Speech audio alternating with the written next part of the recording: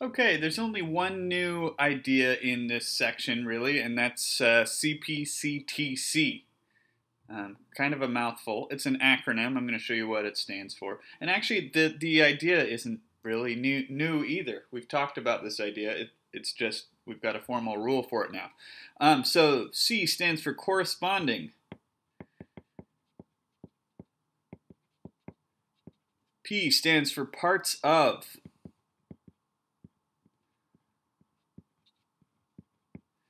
Corresponding parts of congruent triangles are congruent.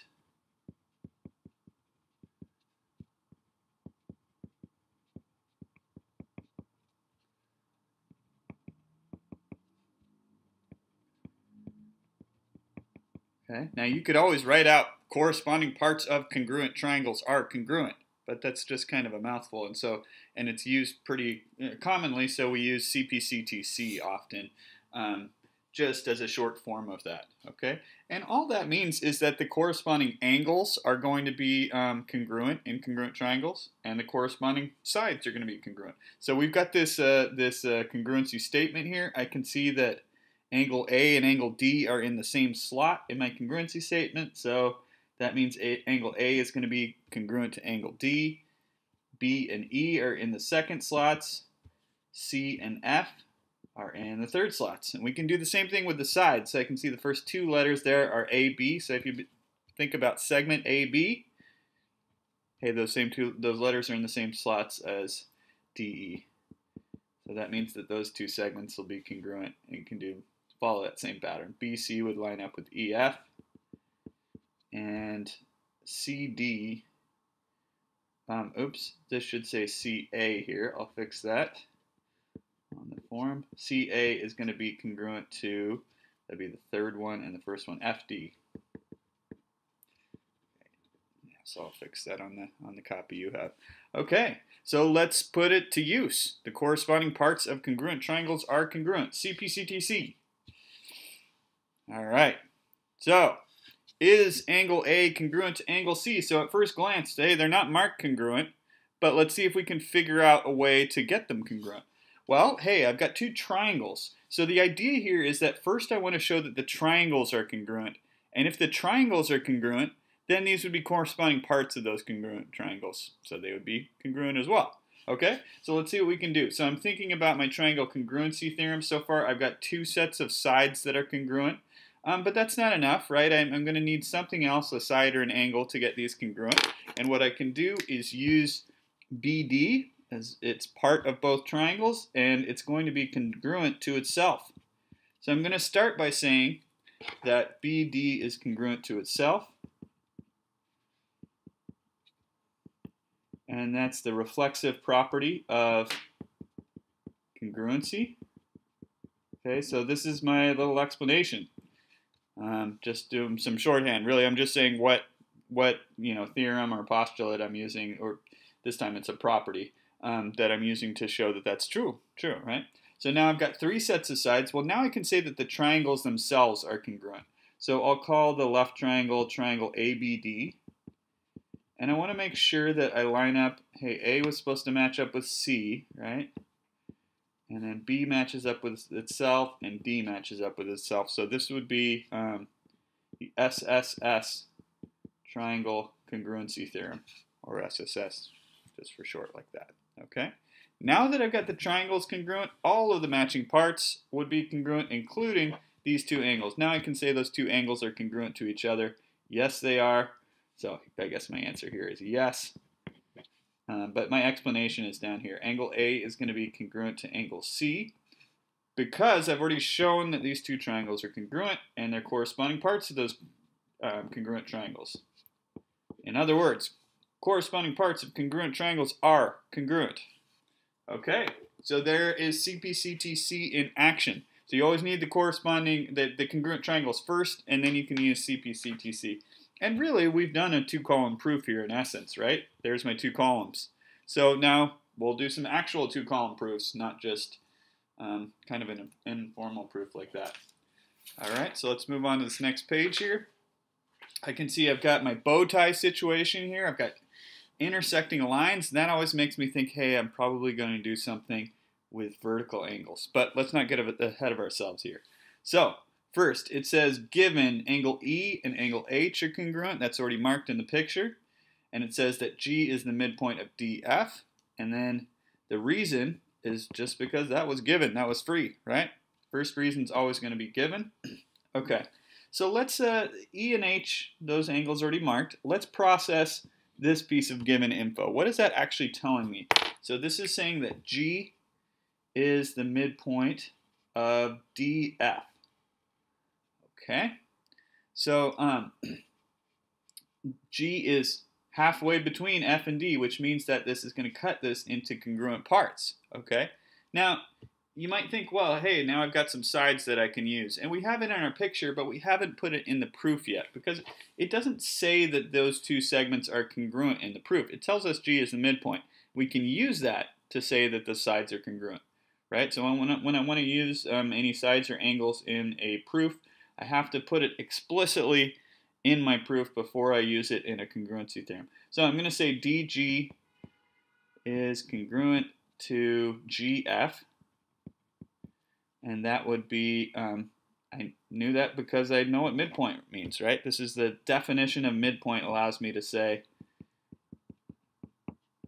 that those two segments are congruent. Okay, so looking pretty good here. I got a side and an angle. I still need something else, and as I was kind of discussing before, I've got these two intersecting lines. So always with the bow tie problems, you can use the vertical angles theorem. Those two angles are going to be congruent. Okay, so I'll call this top one EGF.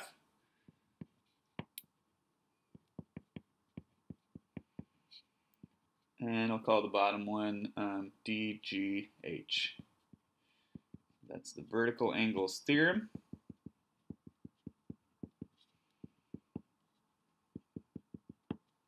Okay. And now looking at the triangles, I do know now that the triangles themselves are congruent. Okay, so in a lot of the proofs we've done, that's what we're trying to prove. Here we're trying to prove something about the triangles. But first, I have to say that the two triangles themselves are congruent. So I'll call the top one triangle EFG. And then I want to be careful to make sure I get a matching up. E and H would match up. So I need H in the first slot, or at least in the same slot as the E. And then D and F would match up. And then G matches up with itself. Okay? And looking at this, I got two angles. And this would be the non-included side, right? The included side between those two angles would be here or here. But it's a non-included side. So I need to show that two angles and a non-included side, that's going to be the AAS, angle-angle side, triangle congruency theorem. Okay? So what I'm trying to prove is that EF, that's this segment, and HD are congruent. That's what I'm trying to prove.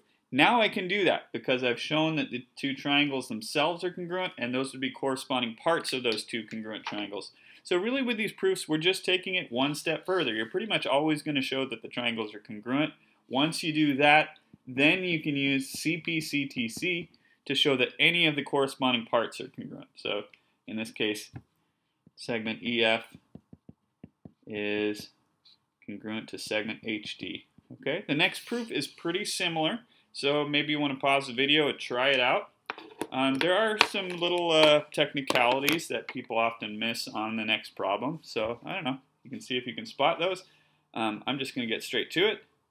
Okay, so I'm not even reading this really. I know that that's my given info, or it should be. So let me double check. Yep, that's that given info. Okay. And so let's see. We've got some congruent sides, NM and MK, that's already in there. And then we've got some perpendicular lines, okay? So I have to think about what that actually means. What do those perpendicular lines mean? It says that NK, that's this line, is going to be perpendicular to NP, well, to segments. Doesn't matter if it's the segments or lines. So those two are perpendicular. What that's really telling me is that I have a right angle right there, right? That those two lines form a right angle. Then it also says that NK is perpendicular to LK. So really what I've got then, when I process that information with the perpendicular lines, what I can do with that is say that these are right angles. Okay? So I'm going to put that in my proof. I'm going to say angle N and angle K are right angles. And since it's the same reason, I'm going to put those both in one step.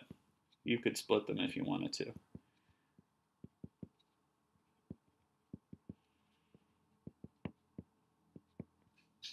Okay? So I can do that because I know what the symbol means. It means perpendicular, and perpendicular means they form a right angle. So this is going to be the definition of perpendicular. So just to make this quick, definition of perpendicular. I'm going to write it like that. Okay? So now I've got those right angles. Okay? So what I'm thinking now is, oh, hey, I've got right triangles. Maybe I might use hypotenuse leg, HL. For that, I'd need to have the hypotenuse of both the triangles. But wait a second, I don't have a way to find those right now. So that's actually not going to work. So I'm thinking, well, what else can I find? Well, wait, I've got the bow tie situation again, right? So that means that I can get these two angles congruent to each other, okay, by vertical angles. Actually, before I get to that step, you could do that step right now. In fact, you could have done that as your step B. So a lot of times the steps in the middle you can do in a different order. Like in the last problem, I meant to say this up here. You could have switched the order of those two and it wouldn't have made a difference as long as you get those two things before you get the congruent triangles. So same thing here. You could have done the vertical angles right off the bat. But let me do something with this. So now that I can see I'm going to be using ASA when I finish this proof, because I'm going to have two angles and an included side. But I haven't actually said that these angles are congruent. Now, it might be super obvious to both of us or to everyone, but we haven't really said technically that those two angles are congruent. So that means we can't use it as one of our angle pairs until we do that. But luckily for me, there's a theorem for that. I can say angle N is congruent to angle K. And that's because all right angles are congruent. That's called the right angles congruency theorem. But if you forgot the name of it, you could just write all right angles are congruent. Right angles congruency theorem. Okay. So yeah, I guess I'll put the little marks just to remind myself that I've done that. Okay, and I drew the vertical angles in my picture, but I did not actually put them in my proof yet, so let's go ahead and do that. So I can't just call those angle M because I wouldn't know which angle I'm talking about. I'll call the top one NMP, and I'll call the bottom one KML. That's the vertical angles theorem.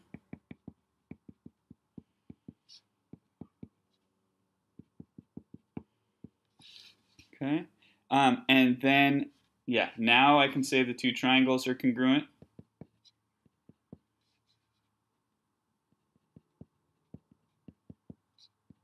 Okay, call the top one NMP, so I'd want to do KML for the bottom one to get the pieces to match up. Okay, that's two angles and an included side, so ASA. Okay, and now, a lot of times, again, we'd be ending with the congruent triangles. Not this time, though. We're asked to prove that angle L and angle P are congruent. We can do that now because they're corresponding parts of those congruent triangles. So they are congruent.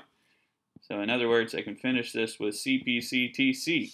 Corresponding parts of congruent triangles are congruent. And that is it for today. I will see you next time.